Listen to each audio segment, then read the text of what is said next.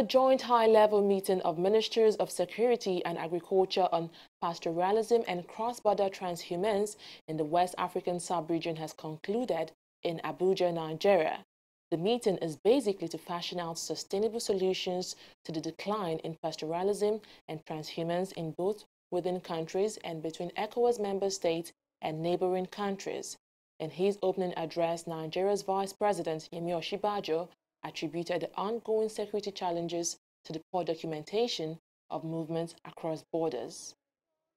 Regrettably, what we have been confronted with over the years is the failure to fully follow and enforce the terms of these protocols, and in some cases, a failure to activate sections of the protocol.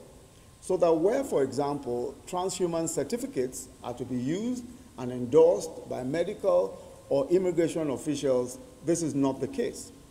This has to change. We can no longer continue to tolerate the undocumented movement of persons and animals that simply contribute to the escalation of our security challenges. We must be able to track movement. We must ensure that the protocols are complied with and relevant sections are activated. We must not allow the noble vision of the founding fathers, a vision of regional integration, to be derailed by a failure to comply with the safeguards and conditions that they, in their wisdom and foresight, embedded in these protocols.